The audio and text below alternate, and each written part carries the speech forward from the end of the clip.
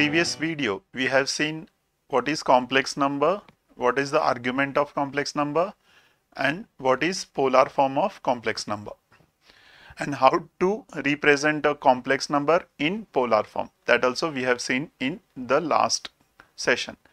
Today we are going to see one of the important theorem in complex number, and that is De Moivre's theorem. As you can see on the screen, De Moivre's theorem states that if z is r into bracket cos theta plus I sin theta, where r is the modulus and theta is the argument of complex number, then for any rational number n, z raised to n is r raised to n into cos n theta plus I sin n theta. Okay, here Euler's formula also states that z is equal to cos theta plus I sin theta, which is nothing but e raised to I theta. De Moivre's theorem is essential in various branches of mathematics and physics, including complex analysis, signal processing, and quantum mechanics. I will show you here one example of a De Moivre's theorem. Suppose z is equal to 2 into bracket cos pi plus I sin pi, then z raised to phi u equal to 2 raised to phi u into bracket cos pi plus I sin pi raised to phi u. Now applying De Moivre's theorem, we get here 2 raised to phi cos phi u pi plus I sin phi u pi. So in this manner we can use De Moivre's theorem. So I have shown you how to use the De Moivre's theorem. So let us see some examples of De Moivre's theorem. In the first example, if you can see here, then evaluate 1 plus I raised to 1000. You can see clearly 1 plus I is the complex number. First we have to convert it into polar form. So how to convert it into polar form? Find out r. What is r? So you can see under root of 1 square plus 1 square, which is equal to root 2. Then theta, tan inverse 1 upon 1, that is tan inverse 1, that is pi by 4.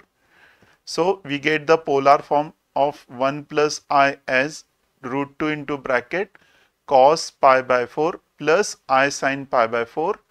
And that's why z raised to 1000 will be root 2 into bracket cos pi by 4 plus I sin pi by 4 raised to 1000. Now applying De Moivre's theorem, which I have shown you, will be 2 raised to 1000, root 2 raised to 1000 into bracket cos 1000 pi by 4 plus I sin 1000 pi by 4. So that will be root 2 raised to 1000 into bracket. Now the value of cos 1000 pi by 4 is 1 and the value of sin 1000 pi by 4 is 0. So you get 1 plus I into 0, and so finally you get root 2 raised to 1000. So root 2 raised to 1000 is the answer of 1 plus I raised to 1000. Let's see one more example. Now here we will see how to find the nth roots of a complex number, starting with the second example where we have to find the fifth, that is 5 roots, or the fifth root of root 3 plus I. Now let us take the complex number root 3 plus I. So r will be naturally root 3 square plus 1 square, and that is 2, correct? And theta will be tan inverse root 3 1 upon root 3, and which is pi by 6, correct? That is 30 degree. So what will be the complex form then? 2 into bracket cos 30 degree. Now to find the fifth root, we have to add the angle 360 degree k to find the fifth root. So we get 2 into bracket cos 30 degree plus 360 degree into k, where k is the natural number, whole number, plus I into sin cos 30 degree plus 360 degree k. So if we put the values of k 0, 1, 2, 3, 4 in this equation, we get these 5 roots. Let's see one more example here. Let's take the square root of a complex number. So I have taken one example of 1 plus I. So I have to find the square root of a complex number 1 plus I. So R will be root 2, theta will be pi by 4. So Z will be root 2 into bracket cos pi by 4 plus I sin pi by 4. So Z raised to half will be root 2 raised to half and cos pi by 4 into half plus I sin pi by 4 into half.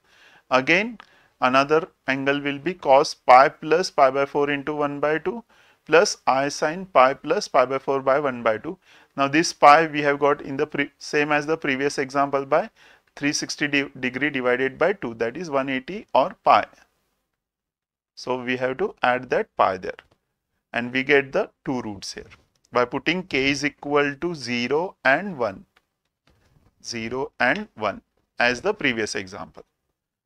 So I hope you have understood today what is complex number. Thank you.